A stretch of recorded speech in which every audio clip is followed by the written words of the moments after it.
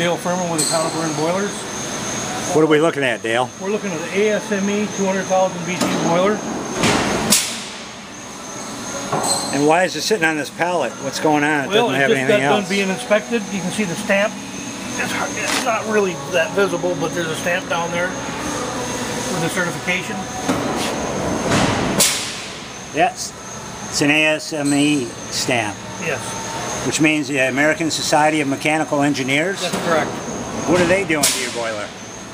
They just certify that it passes their regulations under Section 4. What do they look at? All the welds, pressure tested.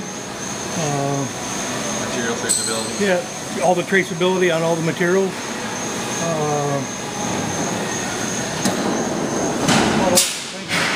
So this is an option? This is something that... Yes, it is an option. All of our boilers are built to Section 4 ASME, but the ones that are inspected, we sell code and non-code both, but they're all built the same. Okay.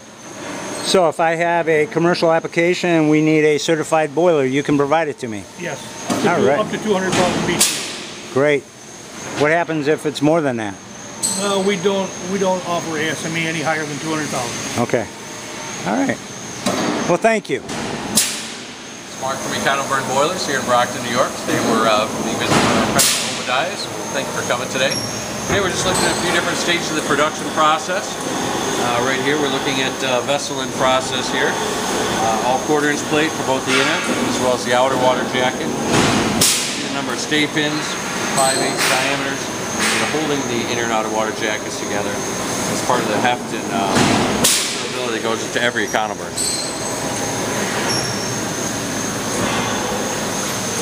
Looks like there's a whole lot more of these than there are in a lot of other boilers. There certainly are. All the Econoburn line is designed and manufactured to ASME Section 4 standards. The only one in the U.S. that does. So that's evident by all the extra stays and everything, right. Holding everything together. Believe it or not, Woody, without them, with the light amount of stays that many other imports would have, the steel would actually buckle out like the look like the Michelin Man. Is that why that does that? That's why that does that. Wow. Under low pressure, 1/4 inch plate, will move. Most other boilers, what kind of steel are they using, and what is so much better about the steel that you're using? The S836 has tighter chemical composition than regular carbon steel. And what is the benefit? What does that do? Less impurities, it'll last longer, less corrosion, more resistant. More resistance to corrosion? That's correct. So if I buy a Econoburn, I expect this thing to last a lot longer than another boiler? That's correct. It's the same specs as regular carbon steel, but the requirements are just tighter. Much tighter. So what you're saying essentially is some people are taking stainless steel and welding it to regular steel. So they're taking ferrous and non-ferrous metals. Yeah. Why do they do that? Well, actually, they shouldn't do that. It creates a chemical reaction when you weld two dissimilar metals. It's not good. I've always wondered about that. Huh. The expansion contraction rates are so dissimilar. So it's much better starting with a higher quality steel from the get-go than trying to use low quality steel and high quality stainless and mixing the two together. Correct. Correct. Not only do we have a much more substantial boiler using better steel, more pins, built better, but overall the quality and the raw materials are way better as well. That's correct. It's all what you don't see that's important with the Econoburn. Everything under the hood. We looked into quite a few different aspects as we go throughout the tour today. You see all the differences for happy customers for the long run. Now we're just taking a couple looks at what's going on behind the scenes inside the Econoburn boiler and what truly makes it one of the best built boilers in America. We're taking a look here at just the door assemblies. Just taking a look at one that's just coming off the jig fixture lines. We're just going to take a little bit of note of what's going on. This is the outer door piece, which should be painted and handled and everything there. Hinges are now in place. Heavy duty hinges. But what we don't see behind the hood, or most folks don't even know is there, is this K-light installation. Typically used in oil burners, and again, for heat retention absorption. So that is actually 1 inch layer of that put into the outer door piece before the inner door is welded in place, and that poured with castable refractory, then a heat shield. Triple protection. So the idea behind that is to keep that refractory hot, or to keep from radiating energy to the planet. You know, we can touch the doors, even at extreme temperatures we're at. Keys keep the energy in, not be out to radiate the planet. So you mean if I'm working on my boiler and I bump my door, I won't get burnt? That should be near impossible. All right. Well, that's something new. Not many people do that, do they? I haven't seen one yet in the industry. I've been burned my fair share of times. As have I. Well, that's wonderful. And that's why, you know, you take the safety of our customers very, very seriously.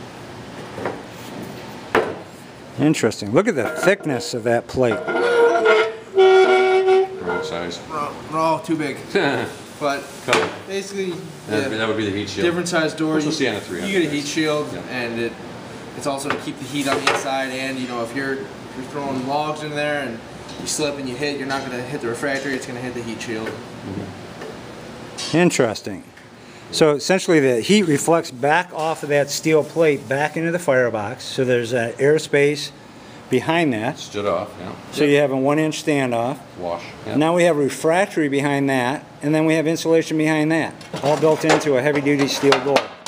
This is what makes Econoburn the best, folks. It's the details.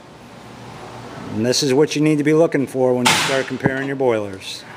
This is what makes the difference in the long term, especially when you own the boiler and you're using it on a daily basis. We had to be very, very mindful that here in the North American market, we want something that's going to be bulletproof, built to last, and easy to maintain.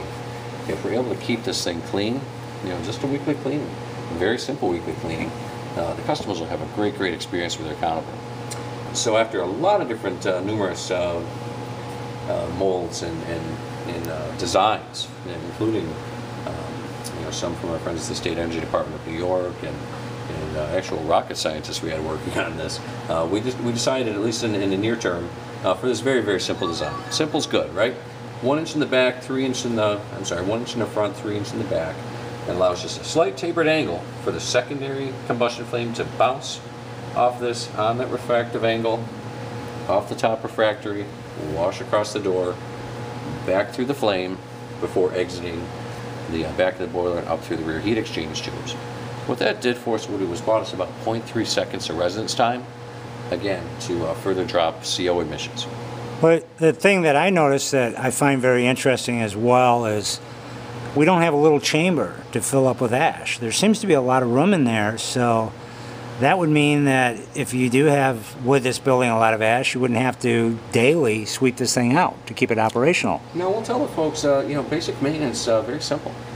Stoking, poking the upper firebox as they interface with the boiler every day. That will drop the ash, for the most part, through the refractory nozzle, through that 8 inches of refractory mass that we looked at earlier and discussed, to the bottom chamber. This, again, in a slight taper angle, is actually driving most of the ash towards the front, towards the door. Okay. Easy to clean out. Easy to clean out. So we just open up a slight hoe tool, pull her out once a week. Ash is a great insulator. We want it out of the boiler. What is with this damper? I noticed it looks like a ring that seems to be machined. Oh, it certainly is. It's machined for very, very tight tolerances. Again, any air gaps will throw off the combustion properties that you're looking to attain with a gasification mold. So you guys actually take the time to machine your damper? That's right. We are machined down. Just so it will fit tightly? Absolutely. Boy, that's details. Do other people do that? Not that we've seen, Woody. That's a good question. And again, being U.S. engineered for U.S. applications, we felt it was important to make it quite easy for the owners to utilize and operate. At the end of the day, North American engineered for North American applications. We are not dainty on equipment here, and we know that. That's why everything is built just as tough as Daly's, right, Tom? Get a good shot of Daly. It's tough. So again, heavy bar stock through. This is our damper, bypass damper handle assembly. Again, a lot of meat to grab onto. This bar passing through a bronze bushing. I was just looking at that. Why would you take the time to do that? I mean, that's got to take a lot of extra time and money to just put that little It bushing certainly in. does, and I'll tell you, it's everything that you don't see under the hood that really makes the Econoburn shine. Everyone sees the pretty blue jackets and hears about them from their neighbors and friends, but you know, it's what you don't see that really counts. Well, it's things like bearings. I mean, I've never seen anybody do this. You got bearings on your latches. I mean, That's a 10 ball, Look at not that. an 8 ball. 10 balls are a bit more rare, but the beauty of a 10 ball is that it will not snap under pressure. It does not gall. Here's our turbulator mechanism. We can see inside the flue collar. Yep, we can see inside. Mechanism inside for our turbulators. Now the turbulators serve two functions. One, after the secondary combustion, slowing the flue gases as they prepare to exit, washing them against the heat exchange tubes for thermal extraction to the water to send energy to your home. But again, two, being U.S. engineered for U.S. applications, put on a mechanism here. The same turbulators are now cleaning the tubes, knocking off any accumulated fly ash mixed with any condensate vapor, dropping to the bottom. Again, for easy once-a-week cleanup. Bottom door opens. Okay, this one's not ready yet in the stages, but this is where everything's going to fall from the vertical heat exchange to the bottom for easy cleanup. We're going to keep everything in vertical orientations, not horizontals, where there could be propensity for accumulations. what is all this stuff in the door? You got all this rough stuff. You got rough stuff there. You got rough stuff down on the bottom. What kind of steel is that? We're still in the finishing stages, but that is the same refractory that we utilize for the secondary gasification combustion process is actually cast into our doors. That's interesting. About 60 pounds in each door. Again, the high limit silica refractory use is remarkable elements of heat retention, absorption, and reflection. You know, our goal is to create hot water to send energy to your home, not to heat the planet. These keep the doors insulated, keeps the energy in. So it's not steel. That's right. Yep. And that's the hottest place in the stove, isn't it? Yeah, we pour the floor with refractory, and that helps spread the heat evenly and reduce the stresses on the steel. Wow. Is there any other refractory in this stove? Beside the doors and the floor? Oh yes, that's what makes it shine. If we take a look inside, is our refractory mass between the upper and lower chambers. The nozzle slot where the wood gases and smoke are forced through. The secondary air injected here and here. So the refractory is starting here all the way up to here? That's right. You won't find any more thicker in the industry. That's almost a foot thick? Pretty close, pushing 9 inches on most models, yep. Once that mass is up to temperature, that's what's going to continue the good foundation for solid, reliable combustion.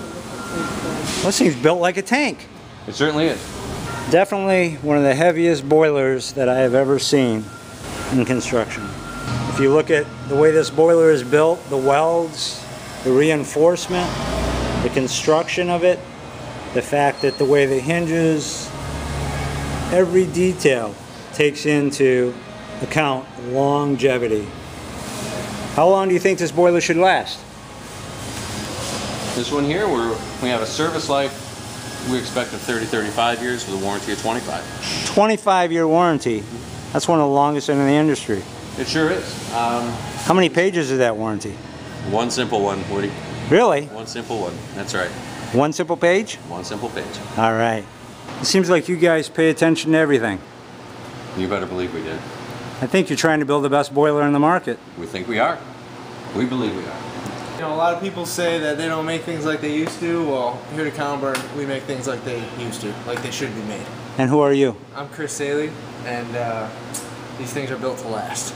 And you're the owner's son? I am the owner's son. Thank you, Chris. I think you'll find there is no better boiler made in the United States than an Econoburn. If you want something heavy duty and you want it to last, this is the baby right here.